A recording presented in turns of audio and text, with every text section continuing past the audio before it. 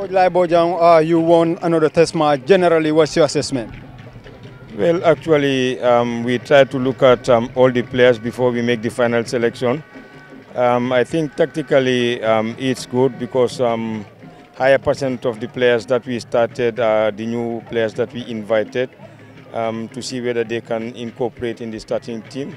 So we'll try to rectify some of the things that we've observed. It isn't a bad game. We tried to play two different formations. We started with 4-3-3, then we come up with the 3-5-2. We want to have at least 2 or 3 formations that we wanted to play.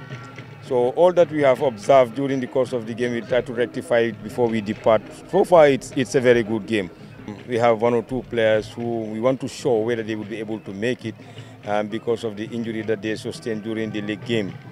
Looking at the WAFU competition, you would realize that we went with a player who didn't feature in because of the injury. And this time we have only 21 players to fill in.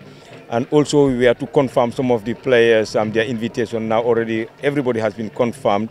By the grace of the Almighty, we'll make the final selection today and it will be out tomorrow.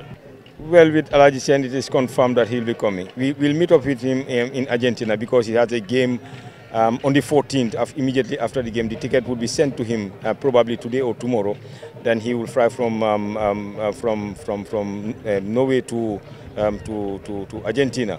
With Messi, he has tried a lot with his agent, but unfortunately, I mean, the deadline is tomorrow for the registration, and we need to work on the visas as well. You know, so unfortunately, he couldn't make it. But with Alaji, he would join us because they said the team is fighting a relegation battle. They are a point ahead of the relegation zone, and one of their players is injured, and James also had 5 yellow cards, so he has to play that game.